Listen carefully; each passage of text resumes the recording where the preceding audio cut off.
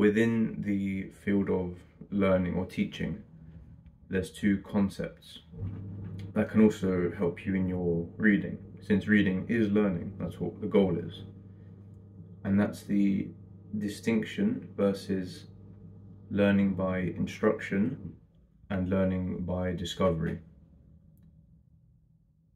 Learning by instruction is when you have a guide, a secondary source almost, to navigate, to help you navigate through the problems you're facing to increase your understanding. And that's typically in the form of a teacher. That's the form I'm most familiar with. There's a teacher at the front who delivers his lectures, lessons, sermons on a particular concept, an idea, and with his resources, he's the one communicating the understanding to us. Whereas learning by discovery is kind of a bottom-up approach, where we have to learn within ourselves. And you can see it like a therapist.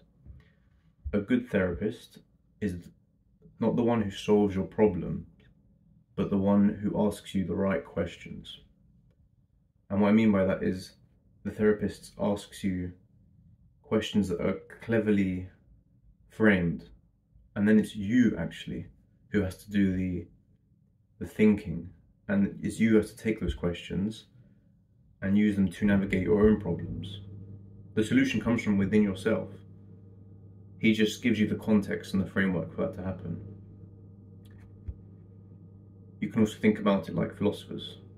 Philosophers don't really use secondary sources, at least in the past they didn't, but rather they had a simple question or a concept, and they would navigate that with their own reflection, their own research, their own investigation, and the answer kind of came out from all of these elements and coalesced into the solution.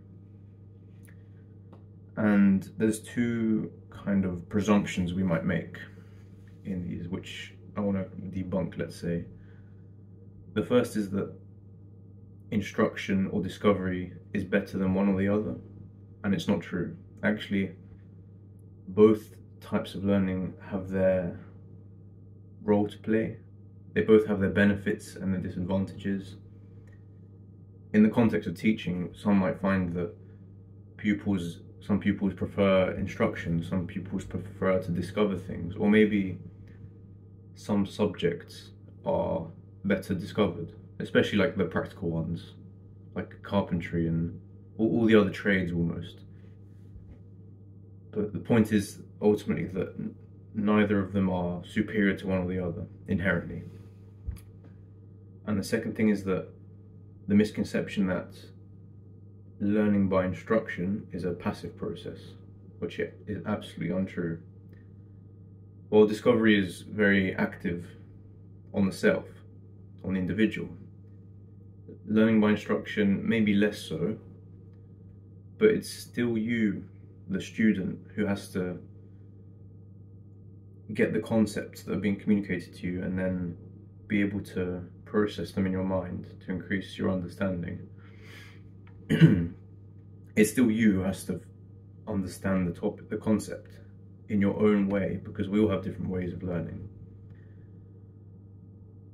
And with this in mind, this knowledge of the two methods of learning, let's say, it can help our reading because it can allow us to almost divide the way we learn in half.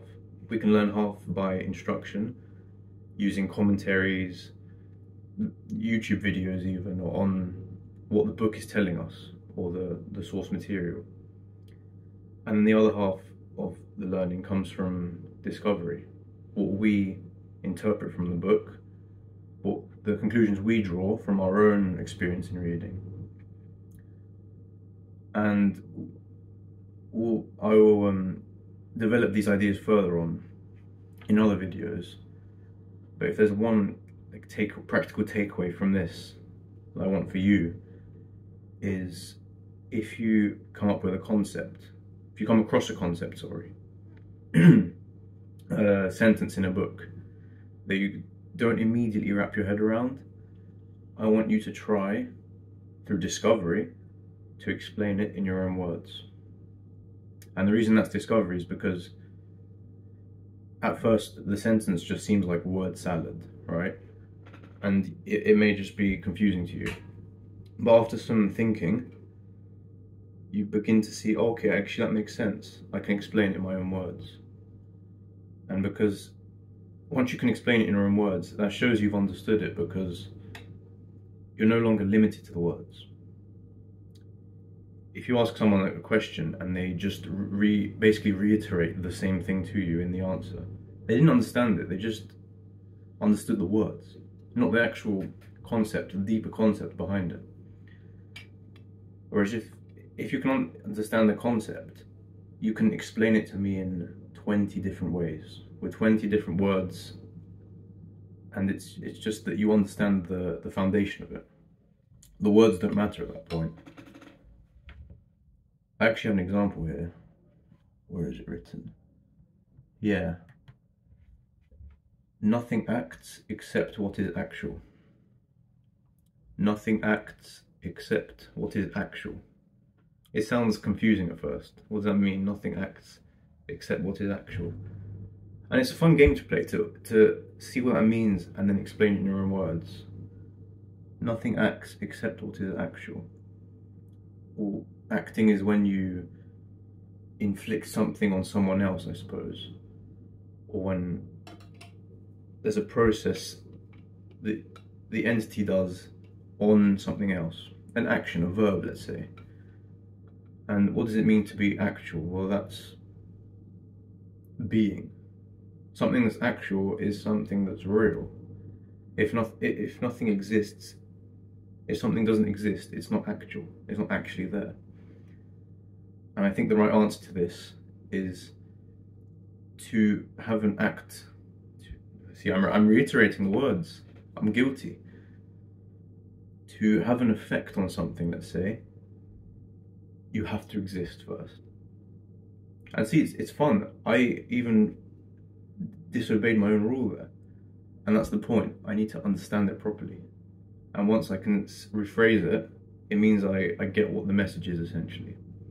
And that's a fun exercise to try whenever you see, especially in philosophy, these confusing, clever sounding phrases that don't make sense at first.